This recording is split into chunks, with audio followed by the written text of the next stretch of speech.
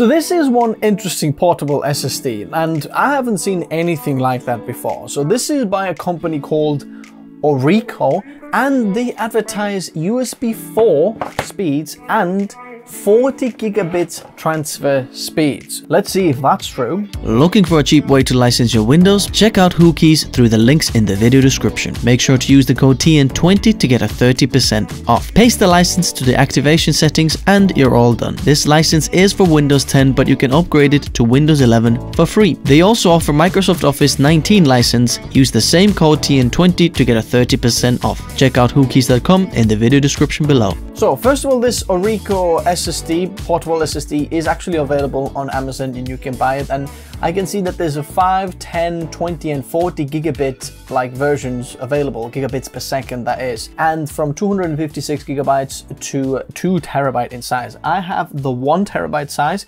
and this is USB 4, which is very similar to Thunderbolt 4, which advertises like 40 gigabits per second kind of, you know, bandwidth transfer. Not all of it is data transfer. Some of it is, you know, like video and so on. But this is USB 4 actually, so it's slightly different, very similar, but it advertises that.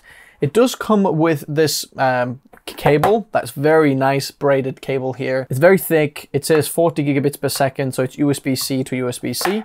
And then it comes from USB-A to USB-C cable as well. And then here's the actual portable SSD, Orico here. And then we just have a USB-C port with 40 gigabits per second. Now, I'm not particularly fond of this design. It's all right, but the main thing is how well does it perform? So I've got this Legion over here, and Lenovo Legion 5i Pro, and it's got a Thunderbolt 4 port on the side here with USB-C. So I'm gonna connect it to that one and we're gonna see if this is gonna work. Okay, that's on. Alrighty then, so let's go to Windows PC. Interesting.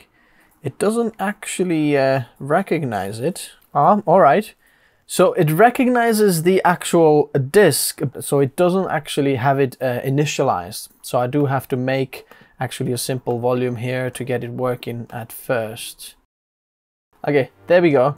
Here is the SSD. So this is connected now through the Thunderbolt 4, and let's do a speed test on here. Okay, very interesting results here. As you can see, the read speed is 3000 megabytes per second. That's absolutely amazing. Now, to get this on any of the like enclosures and NVMe closures is absolutely amazing. Now, the write speed is 1769 megabytes per second or so. So not the fastest. So basically, if you're writing files on it, copying from your computer, it's almost half the speed. But when you're reading from them or like pulling files from this to the computer, it's 3151 megabytes per second. Now what I want to do is also test the other USB-C port here. So this should be 10 gigabits port now. So let's see if it still comes up. There we go. There's the Orico SSD. Let me just screenshot that. We're gonna do the same test, but just now it's on the 10 gigabit port. I want to see what the read and write speeds are then. Okay, and the second results are in, and now you can see that we're just limited to 1000 megabytes per second. So pretty much like the 10 gigabits per second kind of port limitation, which is still like very, very fast. If you don't have a USB 4 or Thunderbolt port on your computer, you're still gonna get super fast connectivity from here. But then in that case, unless you want to future-proof yourself to get like faster transfers in the future, I'd recommend going with like the 10 gigabit or 20 gigabit version. The 20 gigabit version actually is quite interesting to me because I think this is not quite USB 4 or Thunderbolt like kind of connection. It really, you need to have like a USB 3.2 Gen 2 X2 port in order to get that actually out there. So that's a bit interesting. So I'm going to disconnect that and I'm going to go back to that Thunderbolt 4 port on this laptop. And what I want to do now is to see actual real world like transfer performance. Because very often you can get these benchmarks, but then the transfer speed actually comes down. So we're going to see if it can keep up with the actual, you know, like transfer speed. So right now we're going to go for the write speed, and that should be like about 1700 megabytes per second. Okay, let's try this. This is 3 gigabytes, 800 megabytes per second. Very fast. See, it doesn't even, it can't fully speed up before we do that. So I'm gonna make this a little bit bigger. Let's see how fast does this folder transfer. 800 megabytes per second. Pull the next one in. Together we're gonna get about 1000 megabytes per second. Let's see if we pull a third folder. Okay, that gets too fast here. So we're gonna drag one, then we're gonna drag another one, and then a third one, and then I'm gonna drag a fourth folder as well, just because how Windows works. So what speeds are we gonna get here now? About 400 megabytes per second, 400 and 400, so 1200 megabytes per second actual speeds. So it doesn't quite reach that 1700 you know, write speeds, as you can see, just because of how Windows transfers work and so on. And as you can see, if you just transfer one folder or one block of files, it's limited to about 800 megabytes per second. That's why you should always like get another one there as well, because then it will start transferring those like multiple files at the same time. So tip is like, if you have loads of files to transfer, take like 2 blocks of them and start transferring them, and then you get faster speed. As you can see, this is like 1 gigabyte, over 1 gigabytes per second, whereas previously if I did one folder, now it only has about 800 megabytes per second. So we're getting a little bit of a faster speed, but it looks like it's not slowing down in terms of the speed here. It's gone all the way like 800 megabytes per second. It's not like capping there. It's going solid that speed now.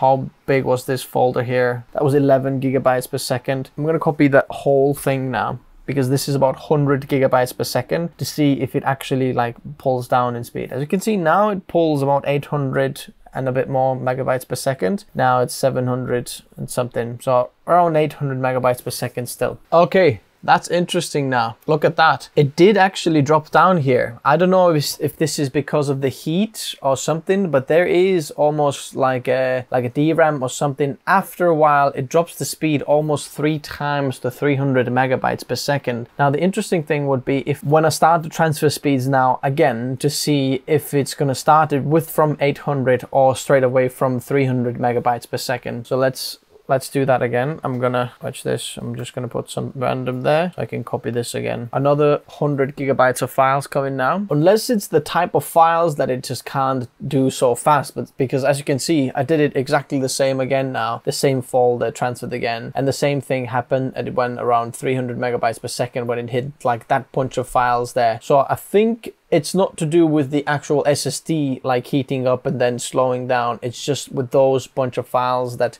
like it can't for some reason read fast enough. Let's see if it actually speeds up again in the end there. That's interesting because it was transferring those files slow there. So if I transfer everything very, very fast, but some of these files in a previous long, bigger transfer, it was actually doing them slowly. And then now if I do the same with these, interesting. So here's the conclusion. Is this SSD actually worth it, and would this be interesting for creators or not? And honestly, I'm very, very impressed, just because it does say 40 gigabits per second. Often it doesn't work anything, or is there like a little bit of a time, but this seems to be very, very fast all the time. I mean, maximum speeds of 3000 megabytes per second. That's really, really, really, really fast. So this is probably for people who want to go like on the go editing and want something that's super fast and super fast external SSD, whether you're editing on maybe some of the MacBook Pros with M1 chips, M1 Max chips or something like that, then this would be like very, very good for you, because you know you've got the Thunderbolt 4 connector.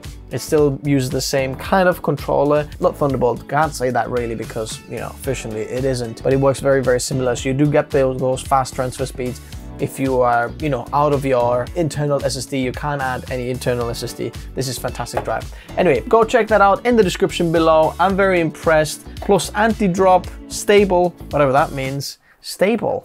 What is stable? Extremely fast transfers. Honestly, I can't fault this drive. I think this is very, very interesting. By the way, if you watched it till this part of the video, I think there is an actual like a discount code that you can check out in the description below as well. And the disclaimer is, Orico just said, can we just send you this? I said, sure. I tested it out. They haven't paid me to make this video. They don't even know what I'm saying. They haven't even checked out. I think I should have made that video like ages ago, but here we go. It's here. But I do think there is a little discount code if you want to pick up this in the description below. So go check it out there. Thanks guys for watching. Bye-bye.